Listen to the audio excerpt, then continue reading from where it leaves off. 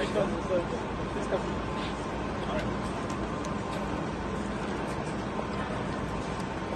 Make sure that you're ready to market and stuff. Yeah. I just want to make sure that I'm giving you the right thing. This is obviously.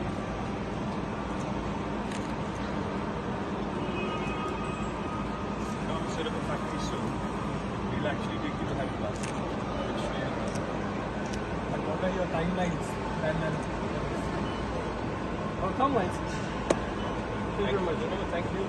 And I promise you we'll get about a few hundred buses on the roads quickly because I'm looking at this for metro to begin with. And then we could even start, once you start tapping into the market, you'll realize the opportunity is huge.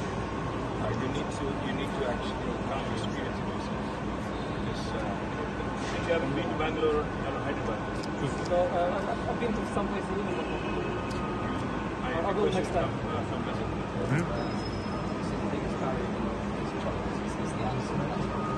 Yes, I know.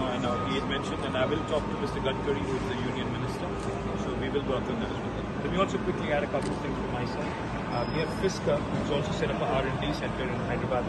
We also have Lucid, who's setting up Lucid Motors, setting up a large R&D center in Hyderabad. We have Belliti, which is a large American company who's into three-wheeler electric vehicle manufacturing. They're setting up a large factory. We have BYD also, who set up a large bus unit, a bus manufacturing unit.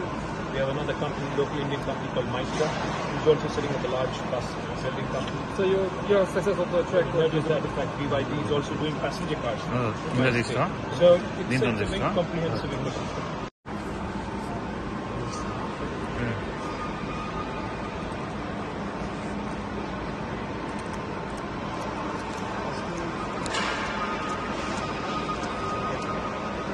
Maybe